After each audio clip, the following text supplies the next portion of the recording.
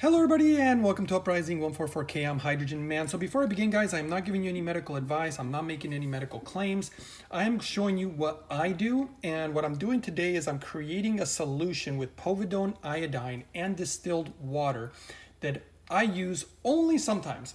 In my opinion, you don't want to do it all the time because it actually could lower your immune system just because of the way that it kills, good and bad bacteria, for example, in the mouth and in the throat. But let me go ahead and show you what I'm doing. Now, I will also say, if you're pregnant or if you have thyroid issues, I don't know if I would do this. There is an alternative. There's a few of them. One, you can use food grade hydrogen peroxide. Make sure to do the proper levels because otherwise you can harm yourself. And also apparently you can use salt water.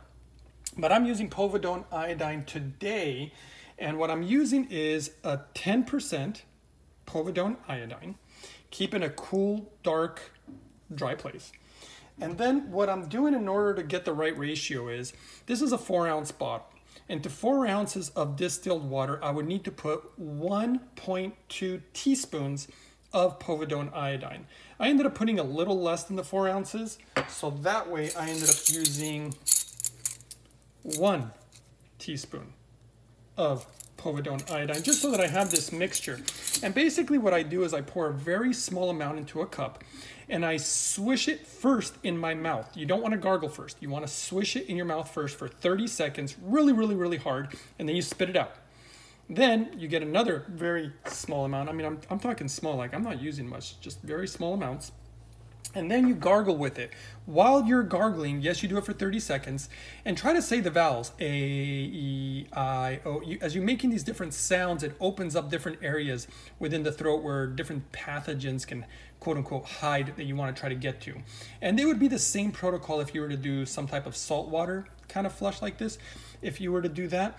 But that's how I made my 0.5% solution of the povidone iodine with distilled water for my mouthwash and gargle. And that's it, guys. I only use it when I feel that I've been in contact with someone or something that would be possibly dangerous for me. I'm not going to say what it is here on video. If you're in a place where you think there's a lot of sick people, if you're a nurse in a hospital where a lot of people are sick, all sorts of different scenarios. I did it today just because I thought I was around certain people that might have been sick. So this is what I'm doing at this time. And tonight, after all this, I will be doing a nasal flush, like with the neti pot. And I'll be using just my distilled water, a little saline, and very small amount of food grade hydrogen peroxide. It'll be a ratio of 0.1% that I'll be using on that today later on. And that's it, guys. So I hope that you found this information helpful. Don't forget to support the channel. Don't forget to subscribe. And don't forget to look for me on Rumble. You can look for me on Rumble under The Hydrogen Man, all separate words, The Hydrogen Man. I'll also try to put some links below so you can find me there. And that's it, guys. Thanks for watching. And oh, you can also find me on Getter, Gettr. That is just an app similar to Twitter. And I'm over there. I'll be sharing some information here in the near future also. So thanks for watching, guys, and I'll see you next time on the next one.